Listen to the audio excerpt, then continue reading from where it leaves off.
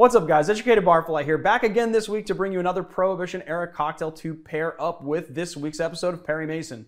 I don't know about you guys, but I've been really digging this show, and on top of that, I've been really happily mixing cocktails ahead of each episode and drinking them while I'm watching them, so I hope you guys are doing the same thing. Today, we're going to be focusing on the Hanky Panky. The Hanky Panky was created by legendary bartender Ada Coleman, who was the second head bartender at the American Bar at the Savoy Hotel in London. And she had this regular, who was a comedic actor of the time named Charles Hawtrey, who would sit at her bars for hours and hours and drink all of the different concoctions that she would make. And it actually came out later that she tinkered for hours just to impress this Charles Hawtrey guy. They were just such good friends, and he was such a good regular. And the story goes that when she gave him his first Hanky Panky, he took one sip and said, "By Jove, that's the real Hanky Panky!" And the Hanky Panky, it has been ever since then. And it became so popular that not only did it burn its way through the speakeasies of the time, but it also found its mark in history. All right, so first thing we're gonna do, this is gonna be a pretty simple cocktail, guys, is 1.5 ounces of sweet vermouth.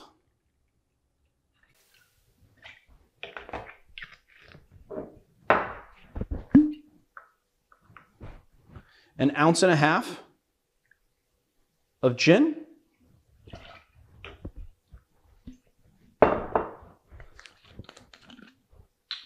And then just a 1/4 ounce of Fernet Branca.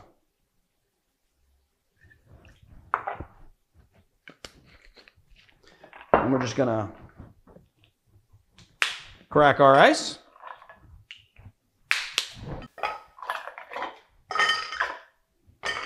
Give it a nice stir. Now, because our ice has been sitting for a little while here, we're not going to have to stir for too long to get the right dilution, to get it down to temp.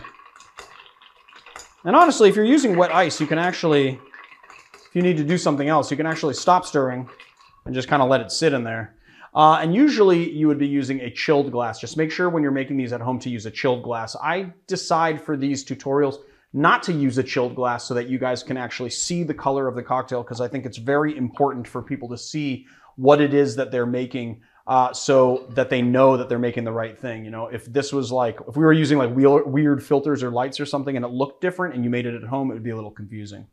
So then we're just going to strain this into our glass. And then just give it a nice orange twist. And for this one, I'm just going to lay it on the side like that. Let's give it a little sip. Oh, that is brilliant. So, you know, what's really great about this is that the Fernet and the botanicals inside the Fernet really play very well with the botanicals in the gin and the botanicals in the Dolan. So, you know, what I think makes this cocktail so great is that all of the flavors balance really well, but you also have 3 different ingredients that have macerated herbs and spices and barks into them. You know, you've got the gin and the sweet vermouth, and then the Fernet as well. And so all of those botanicals are playing really nicely together and making a very simple cocktail very, very complex. I'm just going to give a nice little sip. You know, I didn't mention it, you know, on just now, but also the kind of freshness of the orange kind of playing up this sort of citric element kind of gives it this nice, vibrant and bright finish, which is really, really good for the summer.